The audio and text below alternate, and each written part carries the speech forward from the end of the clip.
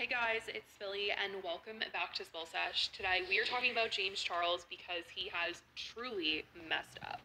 And people are noticing it, and it's not just the big mess up that occurred that was more than just a mess up. It was horrible what had occurred and what he's been getting called out for with messaging the 16-year-old, saying he didn't know about this guy's age, when this is an event that has happened before. We have heard James say, oh, I didn't know their age and I was lied to before. So for James to be reckless and give an apology and then go on Twitter, and if you go under James's current likes, you can see that he is liking things that are trying to discredit this 16-year-old that came out with the TikTok saying, James Charles was messaging me. And I just think, why? Why are you doing that? Why? I literally don't even have the words. Like, James Charles came out with this long apology about how regretful he was that he did this, that it wasn't anyone else's fault but his, that he was taking accountability for this, and now suddenly you're going to be liking things that goes against and trying to discredit the person that is calling you out. I mean, according to the law, James Charles, the adult in the situation, is the one at fault for what had occurred. It was on him. It was his responsibility to make sure the person that he was talking to was of age. And I said this in my last video covering James Charles, that I feel as though James doesn't feel like he has to really be careful. Like, he doesn't really have to be checking IDs, making sure the people that he's talking to are what they're saying they are and who they're saying they are, because of what he said on Logan Paul's Impulsive podcast. And if you guys didn't see it, it's this clip of James saying that, because of my sister, because of everything that went down when Tati, Jeffrey, and Shane called him out, and he was getting completely canceled by the internet, when all of that went down, nowadays, when guys or anyone calls him out for doing something, his fans are like, leave him alone, let him be, he's been through enough. Really, but I will say, like, after everything that happened last year, me having to, like, get in front of millions of people and prove that I wasn't that kind of helped my narrative, my case. Now, like, when people do try to do that, everyone's like, you're like, cut it out, like, leave him be. And I think that mentality has stuck with him even through this situation, that this is just another situation that is just going to blow over. People are going to forget about it. It's all going to be fine and dandy. And I honestly don't think that that is the case. I think there's so many people out here saying, why is James posting on Instagram like normal? Why is James back to uploading like normal? He's uploaded multiple videos now at this point, and people just are like, this is unacceptable. And I think this one really just pushed everything over the edge, him liking these tweets, trying to discredit the 16-year-old, because at the end of the day, he admitted that it was on him, and now it's just like, okay, is this how you really feel about the situation? That you're not really the one at fault here, even though according to laws you are? So I'm going to read you guys what this tweet actually says, and this person that he liked the tweet from has actually been tweeting a lot about the person that James was messaging on Snapchat, and saying that this is something that this person does a lot, lie about their age. And once again, I'm going to say that even if you are being lied to about someone's age and they're younger than they say they are and you are an adult, it is still on you.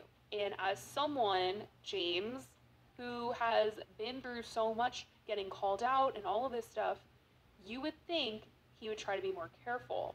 But no, obviously he thinks he's too good to be careful. So the things that he liked were this person's tweet saying, James Charles, y'all, please help me get this out.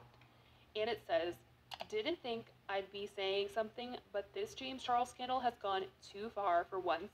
I'm on James's side because about 2 years ago, I spoke to the same guy he added me randomly off of Snapchat one day, and like a regular person, I slid on his story and asked who he was. He never replied until later that night by sending explicit photos of him. I told him to chill because I didn't know him, and he proceeded to send pictures saying he was drunk and acting crazy that night. Like any other person, I asked for his age, and he said he was 17, so me being 17 as well, I thought nothing of it. So he continued to snap that night. It lasted around 3 months, and he would always use the same excuse that he was drunk or high every time. He'd send me pictures, and after that, while he posted on his story wishing a happy birthday to his friend who had just turned 15. I got suspicious because who would be friends with someone that much younger than them, and I changed my Snapchat user and messaged him and asked his age again, and he admitted to being 14. So I ignored him, and I didn't speak to him ever again, but he would constantly send me snaps and messages, and I asked him after a while why did he lie about his age, and he never responded. He chose to unadd me, and it was crazy because he does this all the time. Many people have seen some of my videos or comments and have spoken up that he has private stories where he claims so many men message him and he's baiting them, and people from his school have gone through the same experience as well with him, and it's not James's fault. This man lies way too much. His age wasn't in his bio at all whatsoever. About 4 days ago when he came on my For You page, which was around the time he was messaging his friend and James at the same time, he set up James, and it's scary that people don't believe James. This part at the end here is a little confusing because they're saying that this person that was messaging James did not have their age in their bio.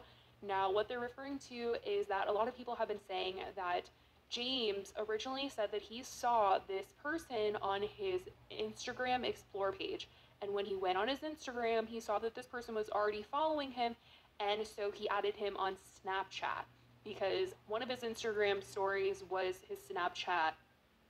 Switch your car insurance to Ageas and get a £25 Amazon voucher only with Money Supermarket. Username. And people are saying that he also has another story showing off his TikTok, and it was a screenshot of his TikTok username and his bio and stuff that just says like follow me, and in his bio it said that he was 16 years old, and it said that this was posted 11 weeks ago. And so a lot of people were saying, you know, how could James have seen that? And this person is saying that the age wasn't in the bio, whereas a lot of people have been saying it was on his story. It had to have been there. James had to have seen it. I don't know if James saw it or not. James is claiming he did not see it on his Instagram. He didn't know it at all. This person was lying to him. He didn't know anything, but people were just like, how could he not? And this person is saying that they did not have the age in the bio at all. But, I mean, this situation is just that I don't understand why James was liking this. This is just something that James should not speak on in this way, because at this point he's already apologized. He's saying that he's taking accountability. He's going to be checking IDs. He's not going to be doing this anymore. So he should essentially just leave it at that and try to better himself and really reflect on what happened and make sure that it never happens again. But for him to be liking things that are against the person that is coming out and saying this stuff, like, hey, this is what happened between James and I, it's concerning to a lot of people, and obviously a lot of people have been pointing it out, like, why did James like this? It definitely has people thinking, did he really mean what he said in his apology? Does he really think it's his fault, or is he just saying that because a lot of people are coming for him? So I definitely want to know how you guys feel about this situation, because there are a lot of people that are like, why